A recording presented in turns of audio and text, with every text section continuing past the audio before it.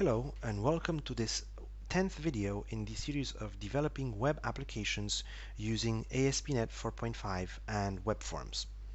Today I would like to talk a little bit about sorting using data controls with ASP.NET 4.5 and most importantly sorting using the grid view controls that we have defined in our solution. So to do that, I'm going to jump into the development environment and bring up the project, and I'm just going to show you first of all that I've added some more data to expand the sample set we've been working with, so that I now have 6 categories and 6 products. Since my category listings has a page size of 5, I now have a 2-page grid view displaying, and the same holds true for products. I now have a page size of 5, and since I have 6 products in my database, I also go to the second page. So what I'd like to do is I'd like to set up sorting for these two grid view controls, and to do that it is very easy. All I have to do is come back to the definition of the grid views and remember that one of the attributes that is in the grid view definition is allow sorting, which is set to false. So I can set allow sorting to true, and this will automatically enable sorting on my grid view. The same holds true for products, so allow sorting will go from false to true, and this will allow me to sort the products grid view as well. Now if we run the sample, what you'll see is that the column headers now become hyperlinks, and I can actually click on them to sort the grid view in descending or ascending order on each of the columns. So I can sort by name, and you see that it now starts with D, goes to T, and ends with Z. Or I can sort by listing price, and that starts with 34 and ends with 119. And if we go to the second page, you see that the grid view is still sorted, and the last product, which has the highest price, 169, is on the second page. And I can also sort in inverse order, so that I can have the highest listing price first, and the same holds true for units, or the same holds true for the categories. So I can search for the categories which were last updated first or last updated last.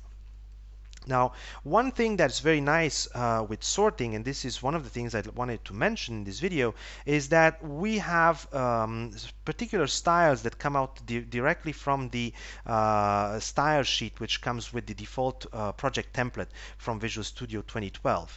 And one thing we can use is we can use these styles to actually make the grid views even nicer and indicate which column is sorted and if it is sorting in ascending or descending order.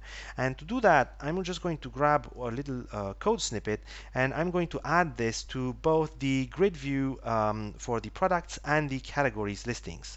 So the snippet is going to go right underneath the columns section, and underneath the columns section, what I'm going to do is I'm going to add 2 more tags, and these are the sorted ascending list header style, where the CSS attribute equals to ASC, and the sorting descending header style, where the CSS attribute equal to DSC. And let me just do that for the categories one.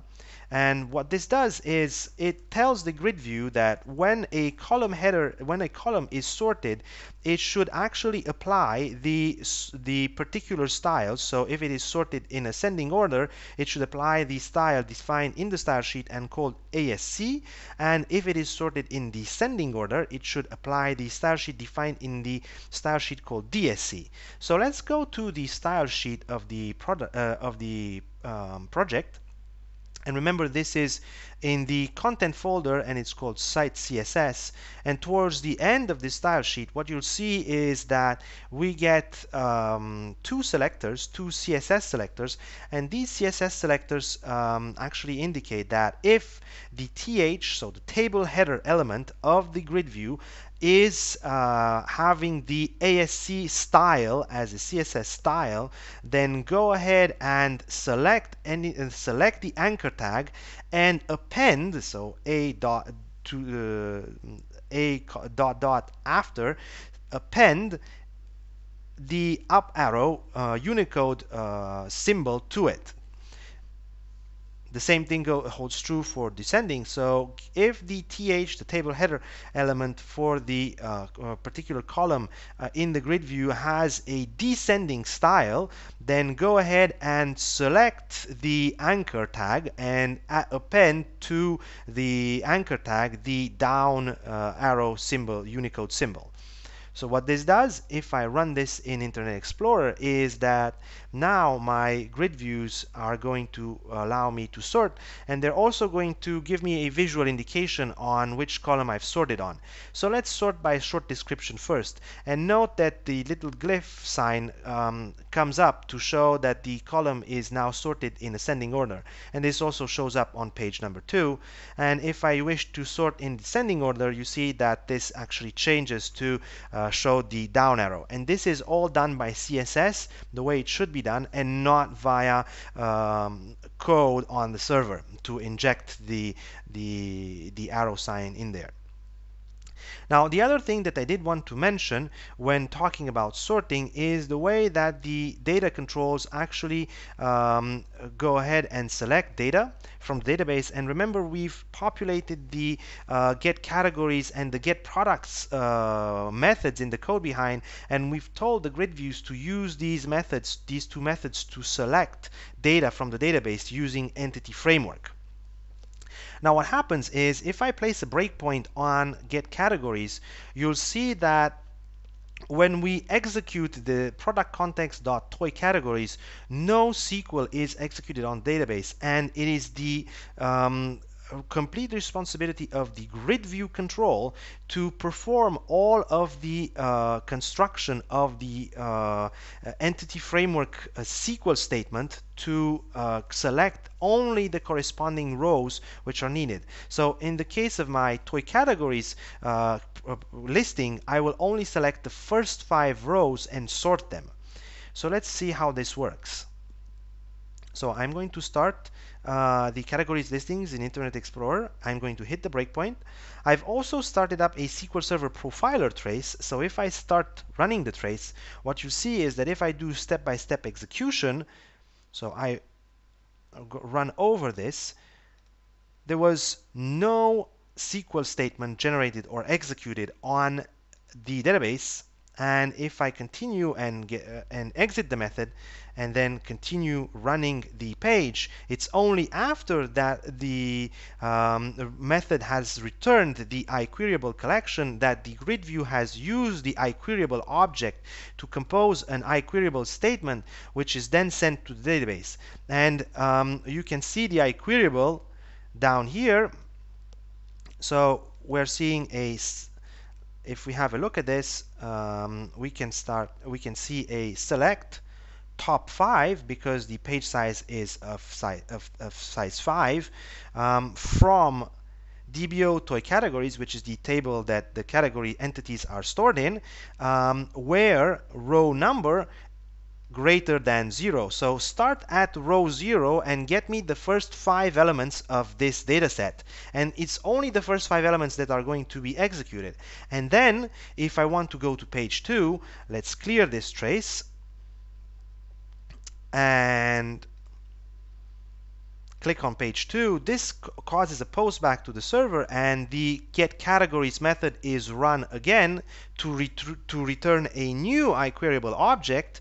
And once I execute this, you can see again that there has been no code on the SQL server. And once I click continue, you'll see that the SQL Server code, the SQL Server statement that has been executed is select again top 5 because we have a page size of 5, but this time we're starting on row number 5 because we're displaying only the elements in the second page. And this is what is called lazy loading. So if I clear the trace once again and I do a sort here, there we go. So we sorted ascending by name. You'll see that the SQL statement that got created by Entity Framework is select the first 5 rows starting at row 0 and sort them according to name ascending. And if I was to go back and sort according to name descending,